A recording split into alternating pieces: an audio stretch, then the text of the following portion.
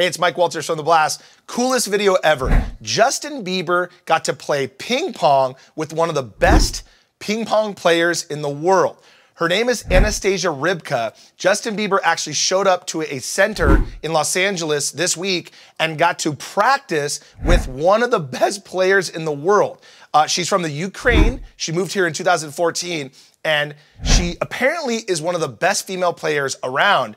And like I said, Justin Bieber went, not only played with her, she posted video of Justin Bieber and said he was actually her practice partner. So you want to know who probably won in this match? I'm guessing her. Actually, I can prove it. Check out the video on theblast.com of her hammering ping pong balls at whoever gets in front of her. It is phenomenal.